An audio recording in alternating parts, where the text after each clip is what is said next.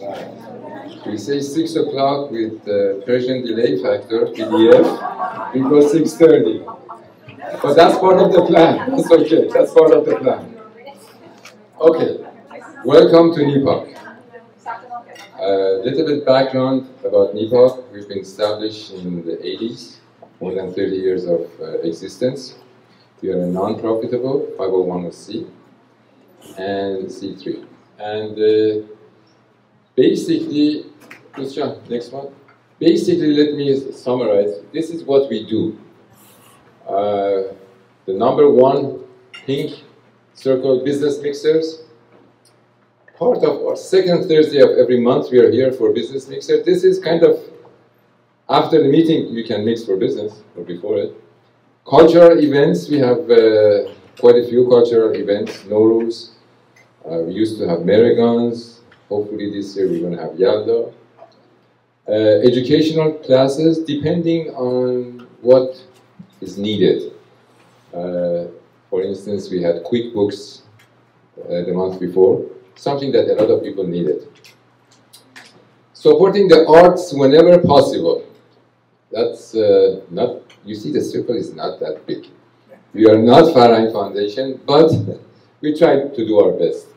Then internships whenever we can. We've been doing that on and off, and it's been little but successful. Career counseling, we've been doing that for the last 30 years. We review resumes, help out with forwarding it. Sometimes interview techniques, we do it as individual, one-on-one, and sometimes we have classes about it. And the business directory that we have on our website. So that's what we have, basically in a nutshell. Next one. Well, tonight you know where you're at. We're here to see Paul. We're going to wait. Fran is going to introduce him. So this is where we are. That's our reference point. Let's go to the next one.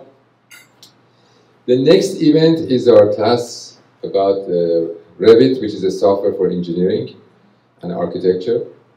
So we have one Saturday here, and if needed, we can extend it. But this is something we've been planning for a while. Next one. Our next big event is going to be at Irvine Global Festival, October 8th. It happens to be on Mehregan as well. We used to have a very big event for Mehregan, but honestly, for all practical and financial reasons, we came to join the Global Festival because they provide everything. They told us we were going to rent the Great Park. They said, why you want to do that? A week before we have the same thing. So why you want to duplicate the effort? The difference is we are there with other ethnic groups. Well, it's not all about us over there. So we I know with Persians it's all about us and, you know, Khareji and Bari. I know, but we got to perform, and what we have, we lined up Ali, what's his last name? Pajweshkia. He is a very good musician. He does oud, a traditional instrument. And we have a dance group, all local girls, Persian dance group. So we only have 30 minutes to perform on the big stage. That's all we have. So this is what we're going to offer. It's going to be free parking. The event is free. You see a lot of people. All the kids will love it because you're not pulling them to go to a Persian event. This is an international event, right? All their friends are going to be there. So we are looking for volunteers too. Mr. Shire will take care of the volunteers. So this is something good. Honestly, try to support it because it's for you guys. You know, we don't make any money out of it. We have to put some money in there. Not a whole lot, but it's a community service. The next one is going to be, we're going to have movie nights. We try to do the third or fourth Saturday nights of the month. These are movies that are a little bit thought-provoking, not just the middle of the run of the mill. It's just a movie, and we have a coordinator that picks the movie and then talk about it, ask us questions, discussions. So it's a semi-educational, I would say. Every one of these movies, I thought about it for 1 or 2 weeks afterwards. That's the effect it has on you. All right. We had some preliminary discussion with Dr. Farudi. Most of you know her. She's a psychologist, very famous after Dr. Holakui. And she promised to be there. She's out of the country right now, or she was planning to leave, and she said she's going to be back for November. So hopefully we'll have her over here in November. Then go another one.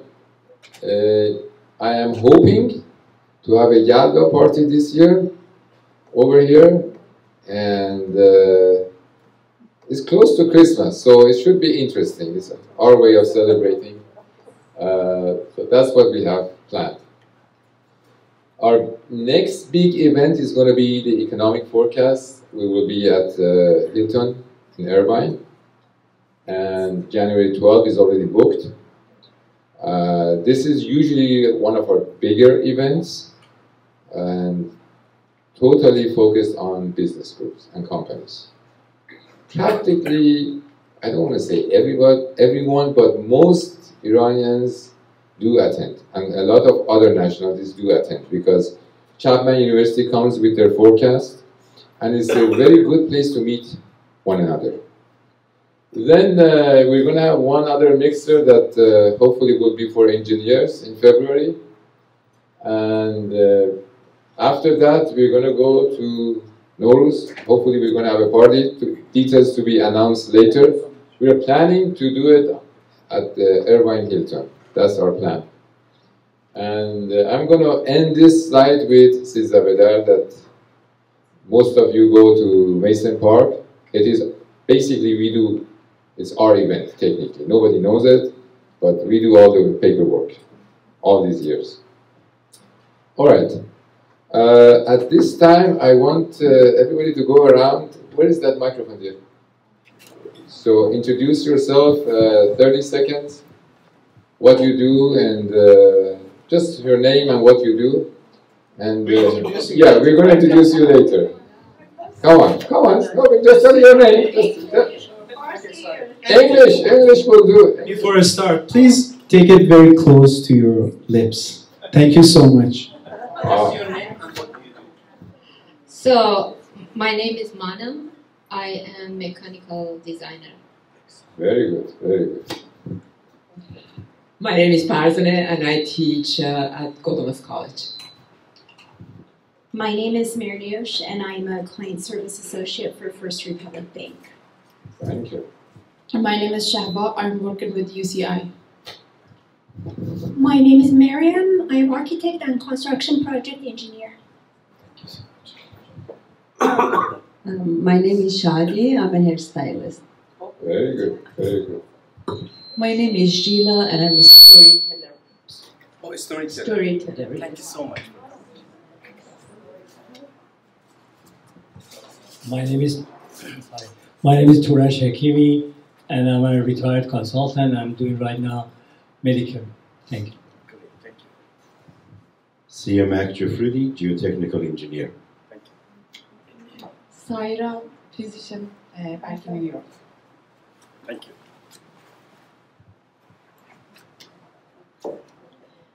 I'm Quran Iqbal Ahmadi, and I have art and archaeology, and now I'm running Iranian cultural studies. For many years, I have to add, for many years. She's been a constant there. I'm Mona. I'm a board of director of Iranian American Chamber of Commerce, but I'm in a sales in a security system. That's my pay job. The other one is volunteer job. I'm Moskan. I'm doing marketing development. I'm Atusa, and I'm an architect. Licensed architect, recently licensed architect. My name is Mariam, and I'm a marriage and family therapist. That's unique. Yes. My name is Nasrin and I teach Farsi.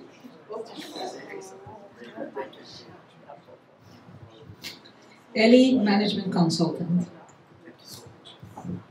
Ella has been a board member and NEPAC volunteer for many years. Wahid Nixat, IT. Right, has been volunteer. Hamid Kashani, I do IT management. Firoz Hamdani, retired transportation planner. خسرو نور محمدی مهندس. ایشون هم civil engineer, mechanical engineer, electrical engineer, whatever you, all engineer. All engineer. He's got all an the engineer of the year. Engineer. I don't know. I have two hands. I have only one license of civil engineering, but he has one hand and so many hats, and so smart. Thank you. We are proud of you as Iranian. I do everything single-handedly. My name is Sheila and I'm a real estate broker. Thank you so much.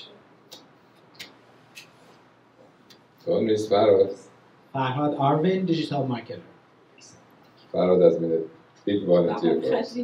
Bahar Khatiblu, board of director and president of NEPAC, and I'm collecting business cards. We have raffles. If you have it, it's good to put it in. Thank you so much. My name is Anazu. I teach Farsi and dance and jewelry making. Persians do more than one thing. Majid Azatash, I have a construction, Sun Pico. Majid is our major sponsor. Majid is a former president of NEPAC. We are proud And of major him. sponsor. And sponsored. Thank you. I'm Yasaman. I'm an executive director of medical affairs. This is my first time coming here. Also, aspired entrepreneur, so we'll see if I can learn. Thank you so much. Mansoure, I just came today because Bahar asked me what's going on here. And I'll see what can I do. Thank you. What kind of work?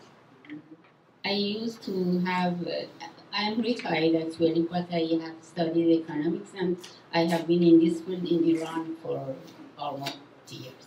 Thank you so much. I'm Nassim, psychotherapist. Oh, all right. I'm Tiba, retired engineer. Excellent. Me too. Mehdi Adib هستم mechanical engineer. Thank you so much.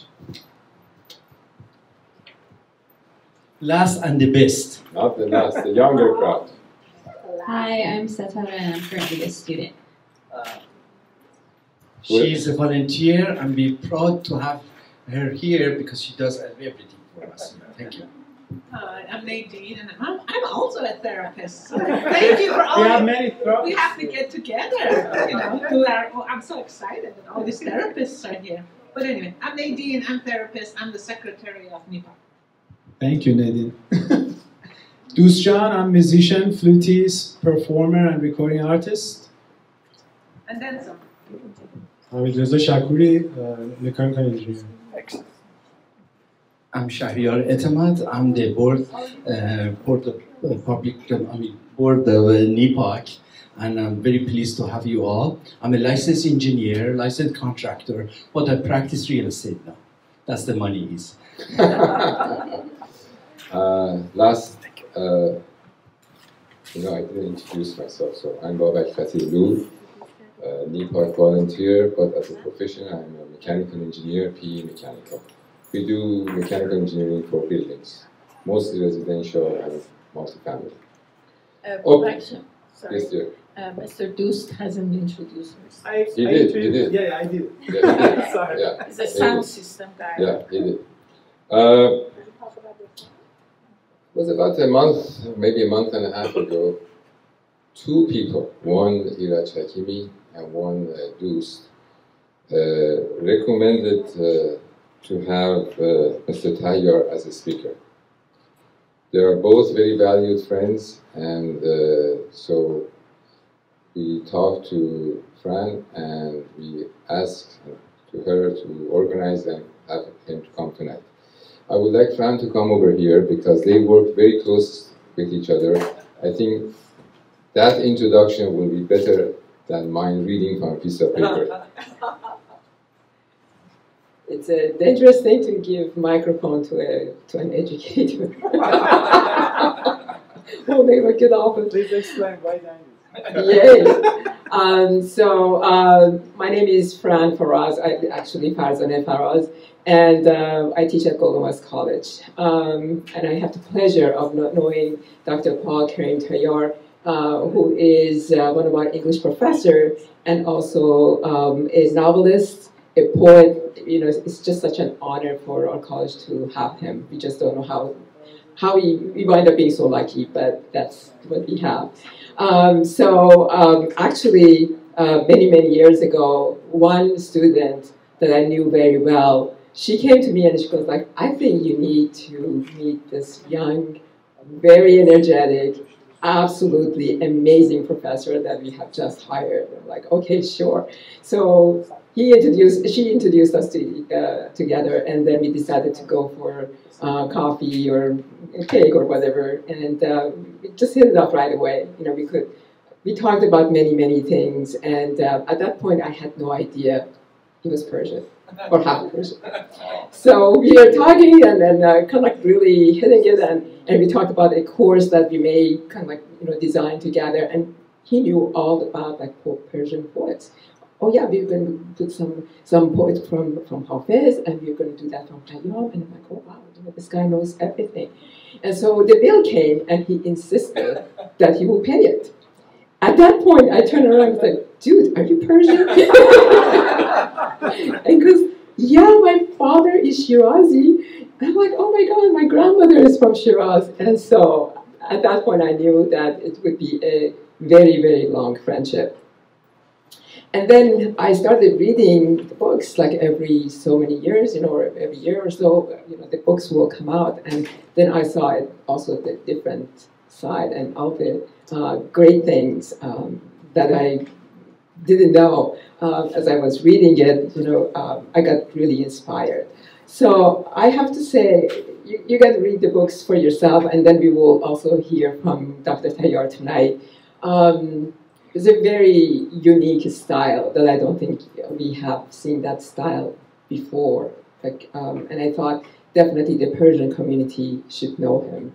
And well known in other communities, but definitely the Persian communities, especially the young generation, should know him. So without any further ado, I'll introduce you to Dr. KAREEM TAYYAR.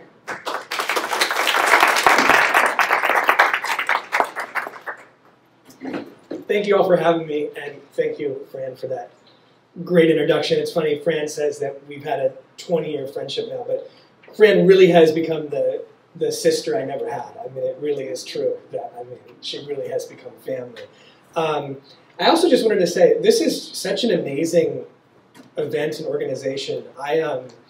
My father came out from Shiraz in the early 70s, and he wound up going back in the early 2000s. So he's living again in Shiraz and has been there for the last 21 years. And, he never really fit here, and he and I have spoken a lot about that over the years, that he felt very disconnected here and isolated. And I'm really struck by how much an organization like this really would have meant a lot to him. So this is such a beautiful thing that you all have put together and sustained. Thank you. Is that better? Perfect. Thank you. So yeah, this is just really a wonderful gathering. This is as I was even just hearing all of you guys introduce yourselves, how much something like this would have meant to someone like him. I also, the one other thing I did want to say that was funny is hearing everyone introduce themselves. I remember speaking to my dad on the phone maybe 6 or 7 years ago, and I'd asked him why, when he came here, and he had initially settled in San Francisco to start university there, and I'd asked him, how did you decide to pursue engineering? And he was like, well, I'm Persian. Like he was just completely confused by the question, as if there was going to be any other, option for him to pursue. So this is very much making me feel quite at home, I have to say. So thank you for inviting me and including me in this tonight.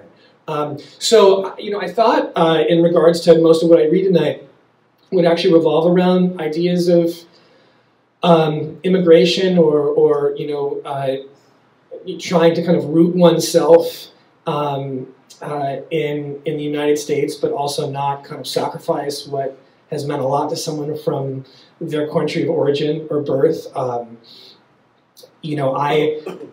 think one of the reasons it's played such a meaningful part in my work is not just kind of seeing and kind of living through in some respects my father's experiences, but also the kind of interesting disconnection I felt in the sense that my dad was the only one who came out here. I've never met any of my aunts or uncles or cousins or anybody. His mother came out for one summer when I was about 8 years old, and that was a wonderful summer. I've never eaten so well in my entire life. But other than that, my kind of central connection in a lot of respects to Iranian culture was through the poetry and literature and films that my dad introduced me to.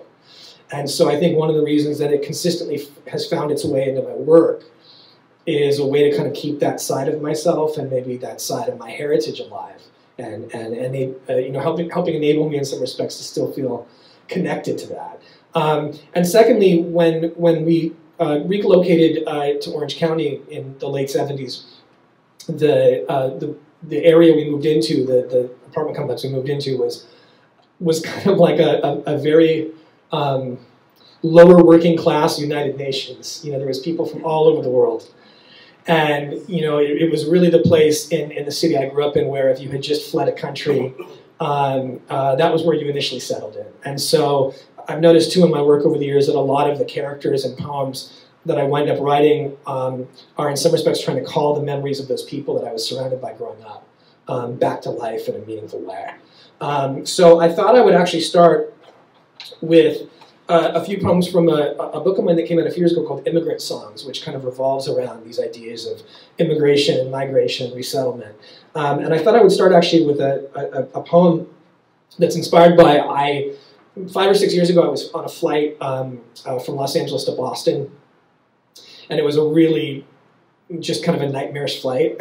The point where the weather was so bad at one point that the pilot came over the loudspeaker and he's like, yeah, we should be landing about an hour if we make it. Pause, he didn't have a very good bedside manner in a sense. So the first thing I did getting off the airplane was there was a non-denominational chapel called Our Lady of the Airways right in the airport. I just went right for that. And this is a poem that was inspired by that particular experience. So this is called Our Lady of the Airways Chapel, Logan Airport, Boston. The chapel is empty when I arrive, except for one Muslim woman kneeling on a prayer rug performing salah, her purple scarf wrapped loosely around her hair. I sit in one of the back pews and say the Our Father before reading the first few pages of a book by Robert Lowell, the unofficial patron saint of the city I am visiting for the very first time. I've only just landed and already I feel like I'm flying again, as prayer and poetry cast their dual spells. And I find that the room has become a sky that has never known rain, and the woman and I comprise a small constellation that shines out over the sea.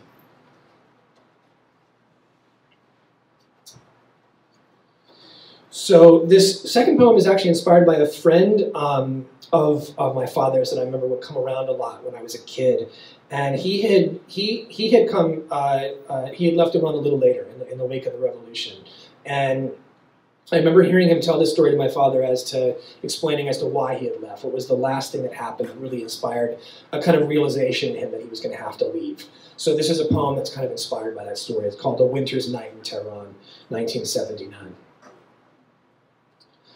On the night they burned the movie theater, you thought of the time you and Hamid had gone there to see a late showing of Bonnie and Clyde. When at the film's conclusion, the audience had stood up and applauded for several minutes before leaving the building. Afterwards, the two of you had gone to a cafe and talked about Faye Dunaway's beauty, Warren Beatty's charisma, and how the two of them were the American counterculture's answer to Layla and Majnun, yet another pair of lovers who wrongly believed they controlled their own destiny. With your windows open and the scent of smoke entering your room, and your decision to leave for America having been made, you realized you suddenly understood what Clyde Barrow had meant when he said that he and Bonnie weren't running towards something, but away from something else.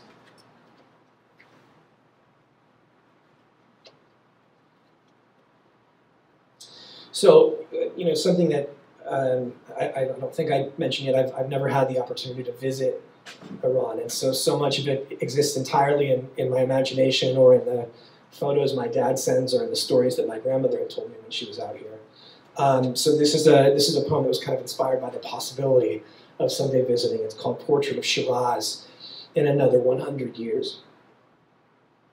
I imagine myself as a date farmer, and my father an old man, a painter, drawing his brush upon the large walls of his home, upon the walls and the streets of his childhood, painting verses from Rumi, from Hafez, from the Quran, from the Epic of the Kings, painting the faces of courtesans traveling through the desert, their colored scarves like the flags of as yet unsettled countries, their colored scarves like the wings of wild birds floating through the air, their colored scarves like cypress trees swaying in the wind, painting the names of those whose graves are still unmarked, the names of those whose sons and daughters make shrines at the small gardens in their yard, so that those spirits will have somewhere to come at nights when it is time to sleep.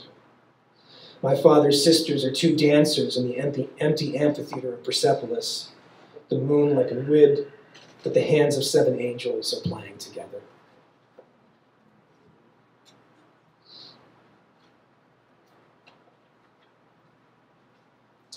So this is a poem that was actually inspired by, so my parents met in college at the University of San Francisco in the early 70s. My mother is an Irish Catholic woman from Los Angeles, so they certainly make quite the pair.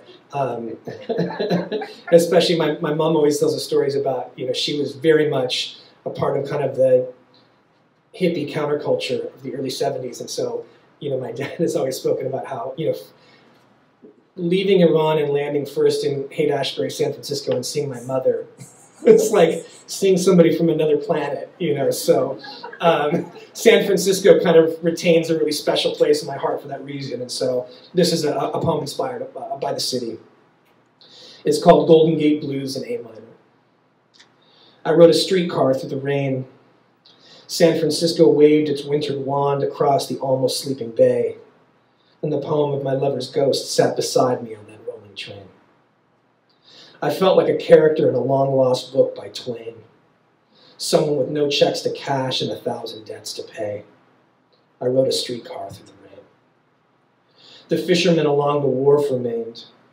They listened to what the dark water had to say, and the poem of my lover's ghost sat beside me on that rolling train. In my head, Bob Dylan sang about a woman he once lost in Spain, or maybe not.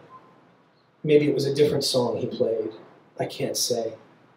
I rode a streetcar through the rain. Who knew what the nights ahead contained?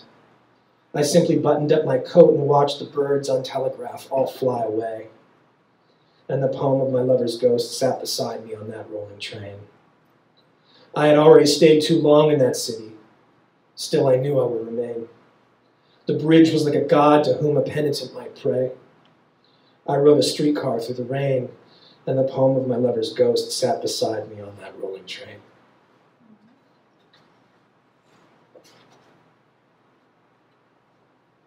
So it never entirely took hold, but growing up, my father certainly did his best to turn me into a soccer fanatic. I wound up being more of a basketball guy, but I do have so many good memories of being a kid playing soccer with him across the street. And this is a poem inspired by that. It's called Soccer at Night. Every time he kicked the ball, I was surprised that it ever came down. Each one a moonshot, a black and white rainbow. a wild bird dizzy with joy over what its body was capable of. After each kick, he would watch the balls arc the way an astronomer might look at the stars. Galileo searching for new constellations to name. Copernicus silent with wonder at the new truths the sky had revealed.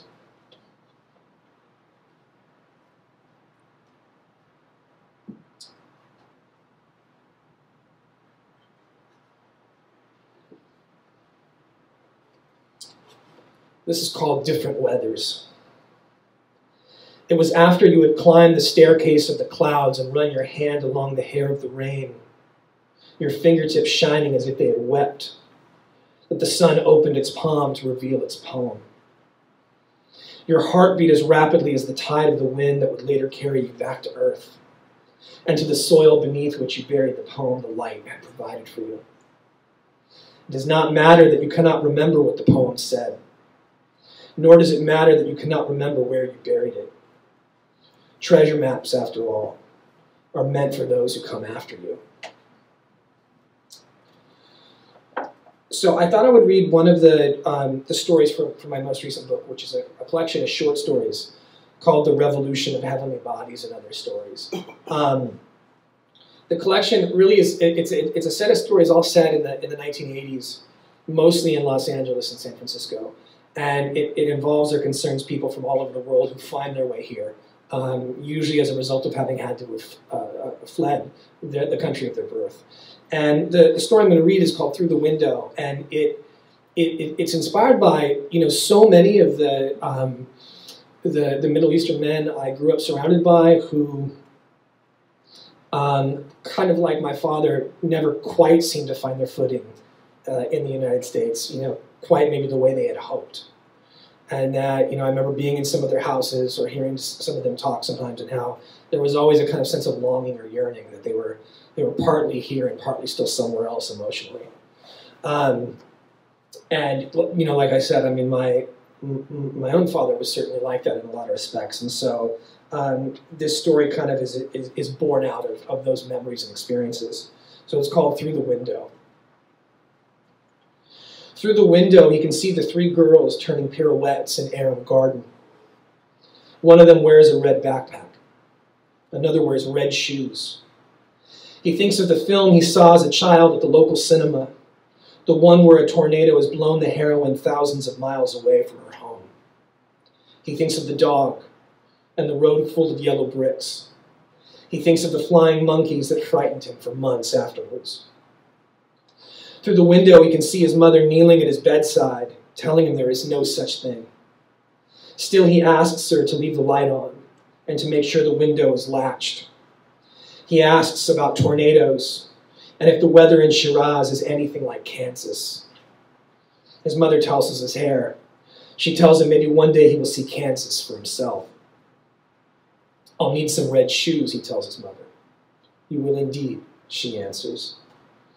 Through the window, he can see the cinema burning. He can see an old man on the street telling anyone who will listen that it was Allah's will. He can see his father taking his hand and leading him away from the fire. Through the window, he sees himself holding up a sliver of charred film stock that he has picked up from the street. He sees the silhouettes of a man and a woman kissing. Through the window, he can see the dome of the Latfala Mosque. He can see his father kneeling in prayer.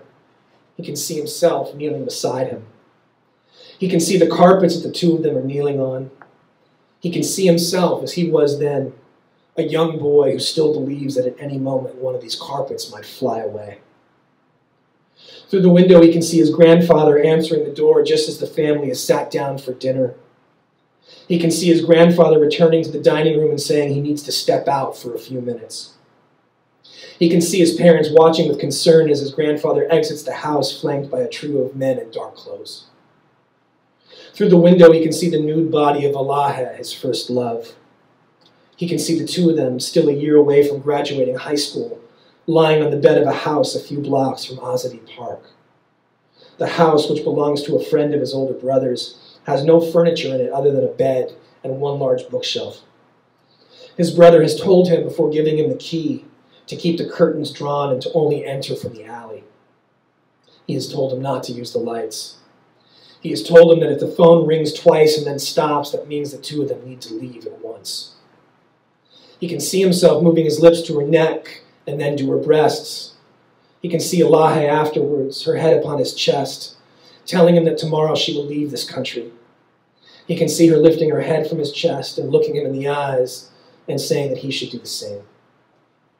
What he cannot see is what is actually here. It is 2 o'clock in the afternoon. It is the middle of summer. He is sitting in the dining room of his Victorian house in the Haight-Ashbury section of San Francisco. There are 3 parked cars across the street. The postman is placing parcels into the red mailbox of one of his neighbors. He cannot see these things because he is too busy seeing so much else through his window of a house located in the country that he arrived in 38 years ago. His parents did not come with him. Neither did his brother, who joined the newly formed National Army instead. His younger sister, 2 months prior to him leaving, fled to Istanbul, where she married a painter and with whom she had 3 children, the youngest of whom died when the bomb someone had planted in the department store where he was working detonated precisely 27 minutes into his shift. So the window, this window. Through it he can see his sister at the funeral, which has been held in Pengalty Cemetery because her husband is Christian. He can see his sister place 3 white flowers upon her son's coffin before it is lowered into the ground. He can see himself reciting a favorite poem of their grandfather's after the priest has blessed his nephew's memory. He can see the sculpture of an angel that stands less than 100 feet from where his nephew is being buried, her wings outstretched against the sky. When he turns back to the window, he can see San Francisco as it was when he first arrived. The cable car that he liked to ride all the way to North Beach. The bookstore near Fisherman's Wharf, whose second-floor loft featured authors who had been banned in their home countries. The drum circles in Golden Gate Park frequented by young men who believed in the divine spirit, but not in wearing shirts, who believed in the language of the body, but not in the language of power, who believed the earth was their mother, but that no government was their father. Through the window he can see his wife, which amazes him, given that he knows she is in the next room as I write this, sitting on a sofa and reading a book by Borges. His wife, who has always insisted that he sings songs in his sleep that are lovelier than anything she has ever heard on the radio. His wife, who has always wondered where it is he goes when it is clear that he is no longer present. Anyway, through this window he sees his wife, though she is not yet his wife on this particular night. She is wearing blue jeans and a white blouse, and she is standing beneath a doorway in Telegraph Hill and waiting for the rain to stop. He opens his umbrella for her and asks which way she is headed. By the time they reach the BART station, they've agreed to meet the following evening for dinner at an Italian place near the university she is attending. Through the window, he can see the face of the Ayatollah looking out on a large crowd in Argentan Square. Through the window, he can see the face of his grandfather refusing to answer questions. Through the window, he can see the face of his older brother dying on the second day of battle on the outskirts of Shalom Sheikh. Through the window, he can see a gas station in the Tenderloin, owned by a cousin of his who'd arrived in America only a few months after him. The cousin leans against the hood of an automobile he is in the process of fixing, a blue Mercedes with chrome hubcaps. The cousin who in 1994 will leave America for Toronto. The cousin who in 1999 will sit in the car with the garage door closed and then turn the ignition. Through the window, he can see his own daughter on her 15th birthday. He can see her blowing out the candles on the cake which her mother and 2 of her mother's friends have baked for her. Through the window, he can see that he is dreaming. He can see this because there is no way he can be seeing all of these things at once. Certainly not. Yet the dream continues. The window remains open. But through it, he can see himself, earlier this year, sitting beside a man much older than him on the bus. The man is reading a magazine whose cover features the title, The New Middle East, beneath which is a photograph of an American soldier in combat fatigues and holding a high-powered rifle. Above the man is a sky so blue it seems as if it might have been painted by Van Gogh or Monet. The old man, several minutes later, closes the magazine, looks at him, and shakes his head from side to side. Through the window, he sees himself as he sits at this very moment, a 57-year-old man with more gray in his beard than black, in a dark blue dress shirt and khaki pants. A bald man with brown eyes the color of the olives his mother used to grow in the garden of his childhood home. The garden where he used to sit and see his father sitting beside their dining room window, looking out on the garden, looking at him.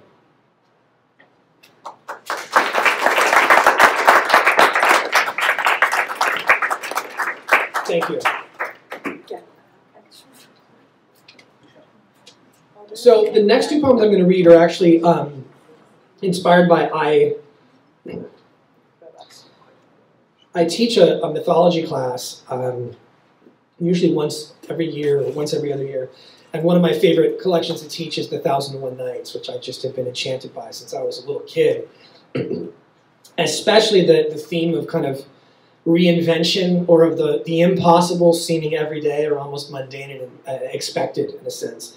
And both of these poems are kind of born out of having grown up hearing those stories all the time and now teaching them as an adult myself. So the first is called Personal History.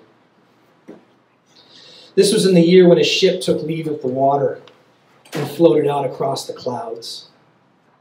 When the clouds became the open palms of the angels. The year when the angels strung their wings across the telephone lines like laundry drying in the sun. Only there was no sun. Not that year. That came later. When the children turned first into horses and then into ghosts. When the rain fell in love with the poet. When the poet forgot his own name and then the names for everything else. That was a good year. A year without names. A year when I learned to kneel without my knees ever touching the ground, and where the gods all prayed to us. But I'm getting ahead of myself. I should start at the beginning. And so this is the companion piece to that. One of the things that I find myself having to do with students a lot whenever I'm teaching the 1001 Nights is to get them to think symbolically. And so one of the things that I'll typically have them do before we begin reading is to keep a dream journal for a few nights and record their dreams, because that really is the language that that particular text is working in. So this is called Dream Journal. If you're swimming, then you have lost something important. If you're flying, then your heart's been broken. If you sit at a table before a deck of cards, then you are afraid of getting older. If you undress beneath a single spotlight, then you are about to commit a crime. If you were singing while holding a Spanish guitar, then someone you know has passed away. If you are preparing to leap from a balcony, then you are mourning the loss of your childhood. If you place your lips to the breast of a cloud, then you have forgotten to say your prayers. If you run 3 red lights in a row, then there is a lesson you still haven't learned. If you pull water from an old well, then your father is preparing to call you long distance. If you hear music playing from another house on your street, then your sister is about to come back from the dead. If you cup your hands as the hard rain begins, then you are days away from falling in love. If you find that you cannot run when you want to, then there is a book that you need to reread. If you awaken in a field of strawberries, then a long journey awaits you. If you eat the strawberries, then you won't be going alone. So let me just check and see. Okay, so I'll read just 2 or 3 more poems. So, and Fran and I have spoken about this some over the years, that my dad's central relationship to America before he arrived in the country was his absolute love of Western movies. That, you know, he was a huge, Clint Eastwood, John Wayne. He knew all those films, The Searchers and The Good, the Bad, the Ugly, and so on. And he never seemed to really have much of a grasp for maybe what was or was not suitable to show a little kid. So there were no cartoons or anything being shown in my house, that I was watching John Wayne movies and Clint Eastwood movies when I was 4 or 5. Much to my mother's eternal frustration. But I loved them. I just ate them up. We would watch them on these long marathons on TV every weekend when I was a kid. And so this is a poem kind of inspired by some of those memories. It's called On Horses. As a boy, I wanted to be Robert Redford and Jeremiah Johnson, Paul Newman and Ombre, Burt Reynolds and Ossie Davis and Sam Whiskey, Montgomery Clift and Red River. Just a man on a horse moving through open country with nothing but the sun to guide his way. Only I didn't want to carry a gun. I didn't want to fight the Indians either. Instead, I just wanted to go on riding day after day, year after year. My horse galloping at top speeds across an America I hoped would never be settled. Breakfast at sunrise. Oh, I love it. I love it. I love it. Breakfast at sunrise, dinner at sunset, and in between the brim of my hat shielding me from the heat and the rain. Genesis tells us that on the first day God created heaven and earth, light and dark, evening and morning, but I don't think this is true. Any boy raised on John Ford films knows that in the beginning there were horses and prairies and women standing on wooden porches waving their men in for supper. Some of those horses had names, while others disappeared back into the mountains every time a man got too close with a saddle. I imagine the same will be true on the last day of all the days of life on this planet.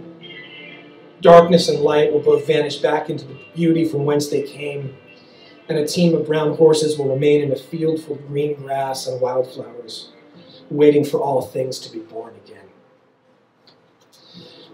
It's funny, actually, that song was my very first ringtone when I first got a cell phone.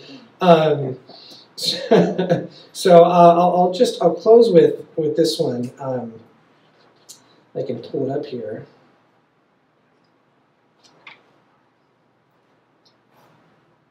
So I mentioned that my grandmother on my father's side came out for one summer. I was about 8 years old, and I still remember when we picked her up at the airport. I don't think I've ever been hugged like that for the rest of my life. Just like the intensity of it, just how, I mean, like how much it meant to both to me and to her, clearly. I think largely because, you know, though I was not aware of it being that young, I mean, I think she knew that this was going to be, you know, the only summer we had together, which it certainly wound up that being the case. And I couldn't speak Farsi, and she couldn't speak English, and yet we spent just about every moment of every day together that entire summer. And very quickly I learned that her, you know, we talk now about love languages. Her love language was certainly food, you know, cooking. So, I mean, I've never eaten better than I ate that summer with her. So this is a poem about that summer and her, the way she took care of me that summer. It's called A Summer of Last Suppers. When I would come home from school, she would look at me and ask in Farsi, a language I had not learned to speak, what I wanted for lunch. For an answer, I would just smile and nod my head. Yes, I would say. Yes. And then I would go and sit on the sofa and watch television while she cooked. 15 minutes, sometimes a half an hour later, she would emerge from the kitchen with a plate. If she had made me a hamburger, it was the largest hamburger the world had ever seen. The meat patty the size of the plate itself, and sliced into 2 halves, each of them needing 2 slices of bread to cover the meat. On the days when she made fish, it was a salmon the size of a dolphin, its eyes wide open, as if it too couldn't believe that she thought I could eat the entire thing. French fries, they'd be as thick as your thumbs, and there'd be 80 or 100 of them, piled so high that they looked like their own unhealthy food pyramid. For snacks, she'd bring an entire watermelon to the table, slice it open, and hand me a fork. The same with a cantaloupe. At the time, I thought she was worried that I was too skinny, or that the head nod in Iranian culture meant give me the largest of everything. But now I realize she wasn't feeding me for the day, but for the rest of my life. That those 2 months of meals were going to have to last me forever. And that she wanted the taste of those burgers and those magical outsized watermelons and cantaloupes to stay with me long after she had gone back to Shiraz, long after her temporary travel visa had expired, long after she'd become too old to board a plane and fly halfway across the world to see us, because a full belly, after all, means love in any language. Oh, thank you. Thank you very much. I appreciate it. Thank you so much, Paul. Thank you. We have someone, hold on. Thank you for the fresh air. and your lecture. Oh, I appreciate that. Thank you. Question for you. In the Persian culture, Persian poetry, it is paramount to rhyme everything. Yeah. If you don't rhyme it, it's not poetry. How did U.S. poetry has no rhyme and they call it poetry? And then I was raised in the South, and then also with the Black College, where the rap and the country western mimics Persian. Yes, very much so. Why doesn't yours? It's a really good question. Well, I think, partly I had kind of an interesting mix as well. That first off, I was exposed obviously to a lot of Persian poetry growing up, but it was my father reciting it to me in English, and so it took on a much kind of more kind of narrative-based feel that wasn't predicated as much on rhyme.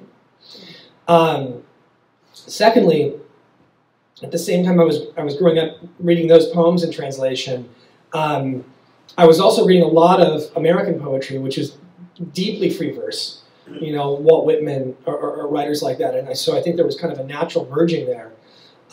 What I instead attempted to do as I got a little older and began rhyming myself was, rather than relying on rhyme, but to instead rely on rhythm. And so I try to kind of have, hopefully, ideally, the lines to have some kind of interior rhythm or feel where it becomes more spell-like or almost chant-like, where rather than the structure relying on end rhyme, it relies instead on a kind of consistent pattern, in a sense. I don't know if I'm successful in that, but that's certainly the hope. The other thing you mentioned too about the country music, I grew up loving country music, and one of the things that I noticed kind of found its way into my poetry was a lot of the imagery was Middle Eastern, or certainly was coming out of the stories I would hear from my dad, but the emphasis on like everyday experience was very much coming out of like Waylon Jennings songs or Johnny Cash songs or something, because that was stuff I was hearing around me constantly. And so I think it just wound up being kind of an interesting hybrid of influences. Especially I think, I don't know if there are any other only children in here, but when you're an only child and your parents work full time, you're alone a lot to just like consume everything. So I was listening to all different kinds of stuff or watching all different kinds of stuff, and I think it all kind of found its way into the work. Yeah. How did Rumi take so much footplace in the West? Or for those he said, nobody knows. And Omar Khayyam, only you see him on the timeline of the mathematicians. Yeah. How did Rumi come up so well? So that's a good question. I mean, I'm certainly not an expert. My guess, I notice this when I teach Rumi in my classes, is there's something about him that feels very contemporary. That he talks so much about romantic love and festivals and community and drinking wine, and he talks about depression or frustration. I mean, these are all things that still speak to people even in 2022. And they don't necessarily require a really deeply rooted understanding of like Persian history. I have taught the Epic of the Kings, for instance, in a myth class, and you have to do a lot of lecturing to kind of contextualize a work like that for students, so they appreciate it, but it's not as accessible. And so I think that's one of the key things with someone like Rumi. I think the other thing is too, his works are very, especially in the best translations we see. I know you had worked on some of these, a really wonderful book of those, that they're very conversational. And so like I've noticed a lot of students will even respond to that, where they'll say it actually just sounds like when they're reading Rumi, like somebody just sitting next to them at a party or at a bar telling them a story. Now again, that's just my hunch, but I've noticed a similar thing, that he's somebody that whenever I introduce him to any kind of level of students, they almost always immediately gravitate to. I think also too, he's very funny a lot of times, and so that also gives it a very low barrier to entry. That students, even if they're 18 or 19 and have only known life in Southern California, they can kind of respond to that. We have new people joined us. Great, wonderful. We have them introduce themselves. Hello, this is Kamya, one of our colleagues for here, and one of board of directors with NIPI. I'm as a iconic for here. That's it. I'm and so enjoyed. I appreciate that. Thank you. My name is Farzaneh. I have master's degree in marketing. I really enjoyed it. Thank you. Thank you. And also, I have my son, who is my trainer, and I told him, since you were born here, you better be here because you're going to enjoy this one. Here. Hi, I'm Sasan. I loved your last two stories, the one with your grandma and thank you. That was the one that stuck with me the most. Yeah, I love the food. The food of language, or love language. It really is. It is very true. Yeah, and we feed him a lot. This event has been very different for NEPOC. I think our engineers and architects have been in our different events that it was more technical. And I hope everybody enjoyed, and please continue use this platform to introduce yourself and enjoy.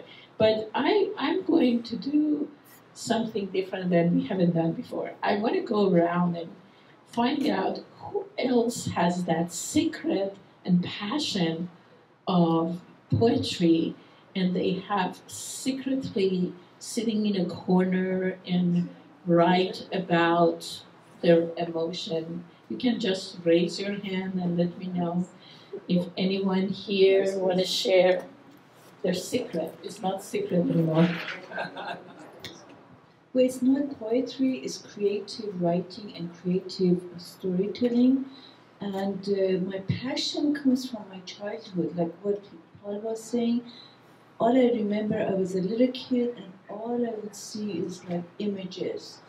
And so that passion has lived within me, and I feel very fortunate that I can take the old stories and give them new meanings and new characters. So the passion, I think, is with the child as far as when we're children and we get it from our parents, like Paul said.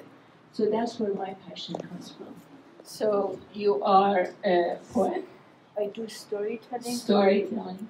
I do Painting. paint, glasswork, but basically everything is like a concept. Like right now I'm working on animals and how they influence human beings. So it comes to me as I go through life. That's what I do. It's meditating. Is anyone else? Yes. Miss Ella. Well, you should have told me to bring my poetry book.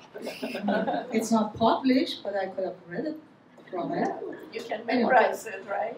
What's that? Are you memorizing it? Well, no, not my own, but I have others that I have memorized.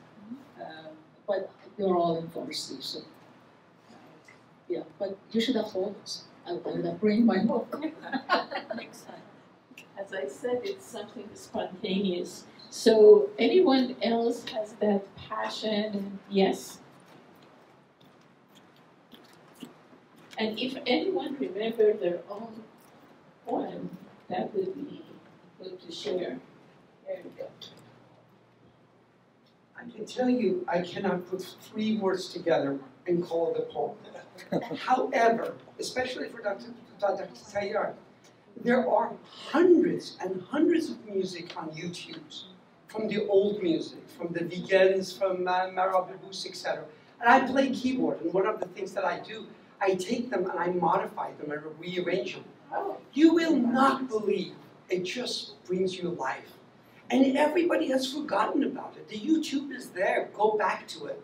Whether it's Gulpar, whoever, Hayede, whoever. Those are wonderful music and wonderful poetry.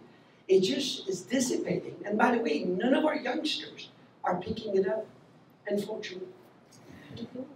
Thank you. Actually, I think Rumi has been a big fan of sharing the poems and dance and sama and enjoyable movement with music, because music is a part of our meditation and bring out the best. Maulana and Maulavi is not the right name. So we want to do that tonight. So I actually have a question for Paul. Oh, okay.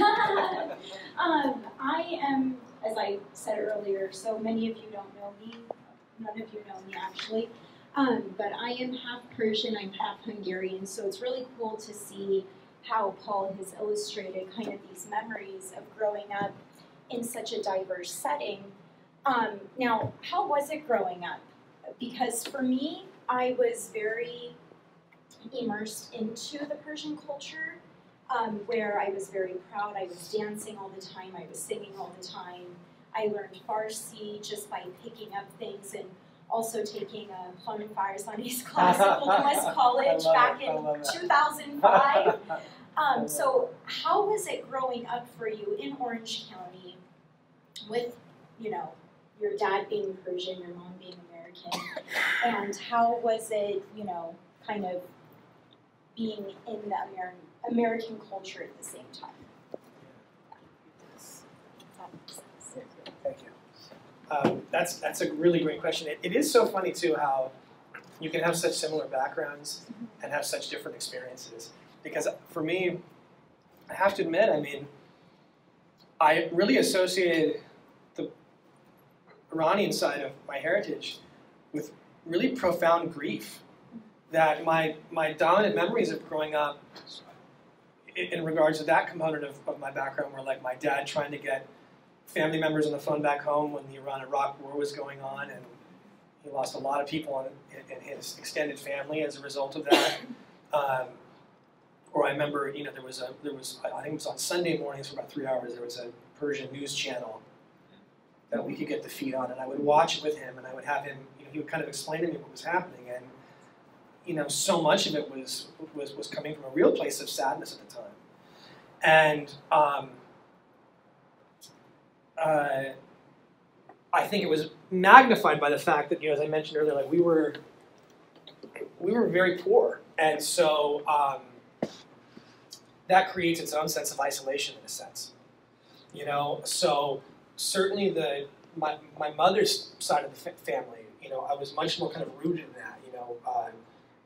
My aunts and uncles and grandparents on that side were all very close, and I spent a lot of time with them. You know, the few times that even very distant cousins of my father would come out, I mean, it was usually as a result of some kind of tragedy that occurred. And so I think, you know, for instance, like not learning Farsi, I didn't know this at the time, but my mom had said, you know, my dad was very kind of insistent at the time on, like, he didn't want me to learn it, you know, because he didn't want to,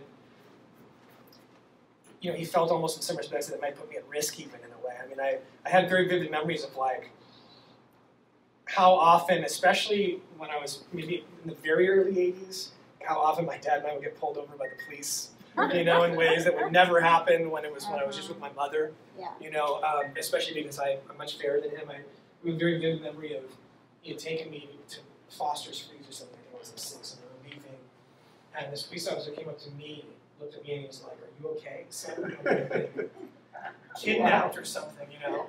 And so, you know, certainly that component of my heritage, I remember carrying a lot of sadness in regards to.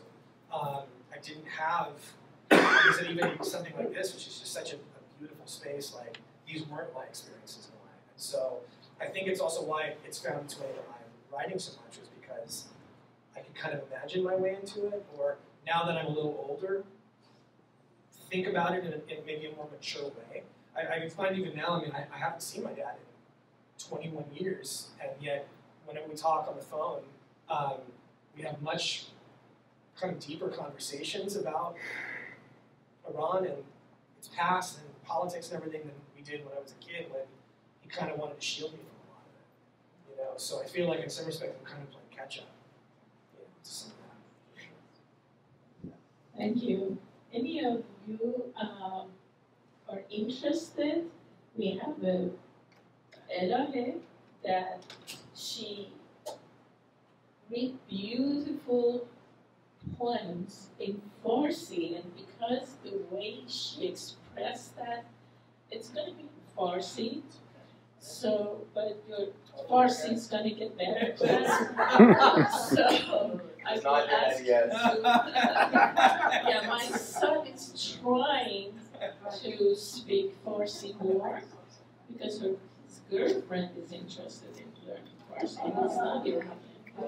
So, yeah, he knows how to say I'm hungry in 7 languages. Yeah, only a trainer.